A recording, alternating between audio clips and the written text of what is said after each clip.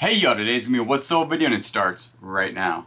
Alright guys, welcome. If you're new to the channel, my name is Julian, also known as the Bearded Thug Machine here on YouTube, and I buy stuff and flip it online to make YouTube videos. But this video is gonna be 20 what's sold for me in the last couple of days on eBay. I'll try to tell you exactly how much you paid for the item and how long it took to sell on eBay. I do appreciate everybody that watches. If you are new to the channel, I basically buy stuff low and then sell for market value on places like eBay, Mercari, and Facebook Marketplace. So these are only eBay sales. So without further ado, let's go ahead and get into this. This first one right here is a Jim Shore Heartwood Creek, a Prayer of Thankfulness, 2006. Got this for $2 at a yard sale a while back, probably about 2 months ago, and it did go for $20 plus shipping. I like picking up some Jim Shore stuff. It's always a good one to look out for. Some of this stuff doesn't sell as much as I thought it would, but it still sells fairly well for me, usually about 20 to 30 bucks. Some a little bit lower, so just make sure you comp them out correctly. This one right here is a pre-owned August Smart Keypad. This goes to a smart lock, and it did go for $29, and the buyer did pay shipping on this. I picked up this, the lock, and then like some sort of other device that transferred information to the lock for $10. So I only got about $3.50 into this, and it did sell for $29, and the buyer did pay shipping, and it sold within 2 to 3 hours. The new Under Armour men's golf hat, green plaid, fitted. I got this for $1 at a yard sale only a week ago, and it did sell for $15 plus shipping. That's pretty fast for a hat for me to sell. Usually hats do take about a month or two to sell for me. The Armstrong USA Flare Nut Crowfoot. That's what that is called. That tool right there is called a crow's foot. And these were the wrenches. They were 3/8 drive only. And it did go for $28, and the buyer did pay shipping on this. I have $1 into those, but they did take about 6 months to sell. I'm a big fan of selling remotes. This is an Emerson N9377 remote.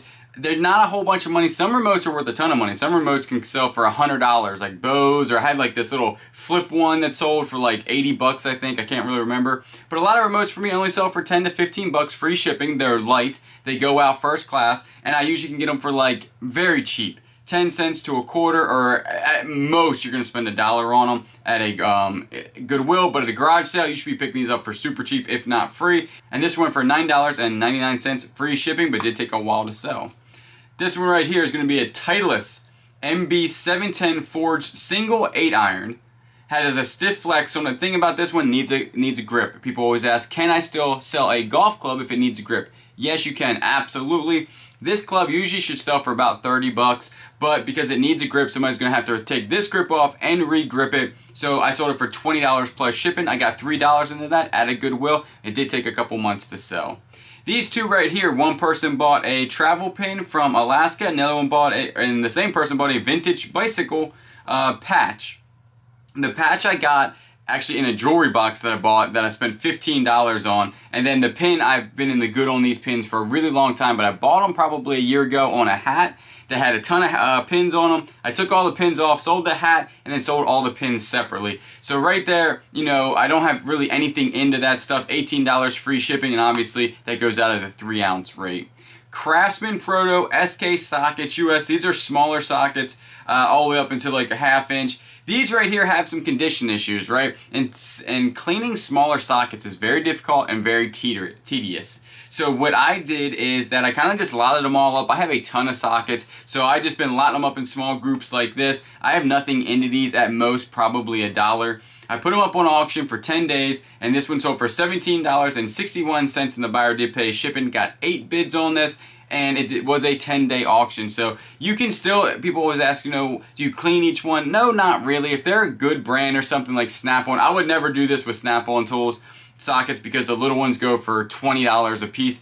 But these, even if I cleaned them up and the hours it was going to take to clean these up was not worth the money on these. So I just lotted them all up, which you can do if you get them cheap enough, and you can still make some money. And they go on a padded flat rate, easy to ship, easy to list. It's pretty good. Some Allen wrenches. Allen wrenches for me take forever. I've stopped picking up any type of hex key unless they're like super big or something's different with them. But regular hex keys like this take forever. I've had these for over a year. When I bought them, probably 10 cents into them. They sold for $12, free shipping. I mean, they're made of metal. They're going to probably go out at an 8-ounce rate because there's a few there. So just not a really good pickup, to be honest with you, hex keys. This is a Chrisman putter. I remember I bought this out of a bag 3 months ago at a yard sale, got it for about $1. It has the original grip, it has an actual hickory shaft. This is a really good looking club. The hickory shaft is like almost flawless. The original grip is almost flawless. It's a really good looking club, and they go for $45 plus shipping, so that's a pretty good sale. This is the other part of that. This is the lock part. It says untested. I'm not 100% sure if this thing was working. That's why I could test the keypad and I could test the other thing. So all you have to do is plug it in, hook it to your phone. This, for some reason, I couldn't test. I couldn't figure it out, but I did sell it untested. Sold almost instantaneously for $35 plus shipping. It does come with the original packaging. It comes with the back plate, and it comes with the thing that needs to work inside there. This one right here is a Hawaiian shirt I picked up only about 2 weeks ago, and it was pretty good. You know, if you pick up Hawaiian shirts with good prints, they usually do sell pretty good. Picked it up for $4 at the Goodwill, sold within 2 weeks for $11.90, and the buyer did pay shipping on this one, so that's pretty good. This is the remote part. This is the bridge that goes to the other one. This sold, again, almost instantaneously, like within an hour.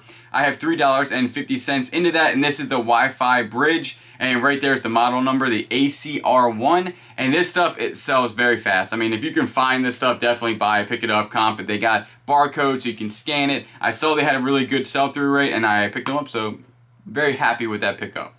This is a Knight Billy Club, right-handed. This is a 7-wood firm flex.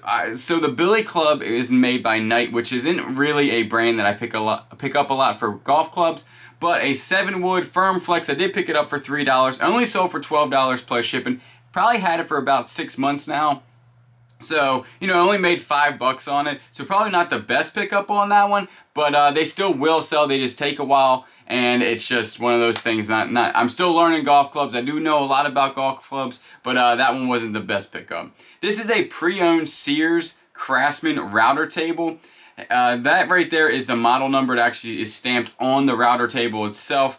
I only have a couple dollars into this. It's been sitting for about 6 months, and I did take the legs off, and I put that in the description. Hopefully they read that, because if you shipped it like this, it was going to be super expensive to ship. Just a so oversized package, very large looking table. And so I took the legs off, wrapped it up, obviously told that in the description, and sold for $45 plus shipping on that. It still went FedEx, so it was expensive to ship, but not near as expensive if I didn't take it apart.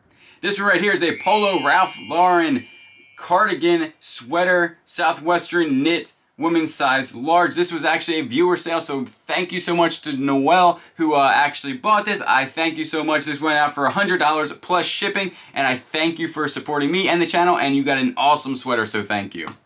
This one are some Wilton Pewter 7-inch Sallet lunch plates. Columbia, PA, USA. I put the Columbia, PA because that's what's stamped on the back. I don't know anything about pewter. I don't know anything about plates. All I know is how to comp things out, and I just wrote exactly what was on the back of the plate. I bought these probably about 3 months ago at a yard sale. I bought a whole bunch for like $20, and I have made hundreds and hundreds of dollars on these. These are kind of slow movers, but I'm almost out of them, so they do sell. And these were smaller plates, only 7 inches, and they went out for $40 plus shipping. And like I said, I'm in the good on those, but when I bought those, I was less than $1 into each piece. Clark's brown leather closed-toe strap sandals, hook and loop. Hook and loop is another word for Velcro. You can't use Velcro in the title if you didn't know. It will get zeroed immediately, taken down. They'll slap your hand and sometimes suspend you on eBay. So use hook and loop, and it did go out for $10 plus shipping. Not a great buy on that one. Did only made like $4 on it, but happy to see them go because I don't really pick up Clark's anymore unless I comp them out and they have a really good sell-through rate, but usually I don't pick them up. This is a Penn Conflict 4000 working. It says read only because there were some scuff marks on this one. This is actually one of my personal reels. I'm selling off a couple to buy something that I really want, a new pen reel.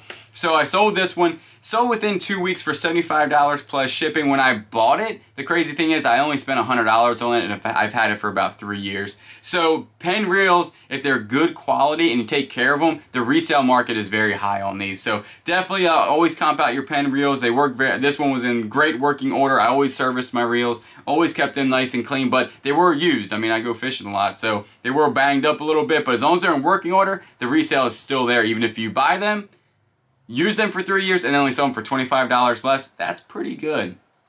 This one here is a Snap-on 15mm deep socket, 1/4 inch. So again, a very small socket, went out for $25 free shipping, 3-ounce rate on this one, so that's pretty good. But I always say these Snap-on 1/4 inch drive sockets, it's $20 bill all day long, no matter how you shake it. So it's a really good thing to pick up, our Snap-on impacts or their 1/4 inch socket. So that's their smallest socket. So right there, that's 20 woods sold for me in the last couple of days. I do appreciate everybody that watches. I do these videos so you can go there, find some of these items, flip them for yourself, and make some money. Remember, if you're not subscribed, always consider to subscribe, comment down below, like the video, and you know I will always catch you on the next one.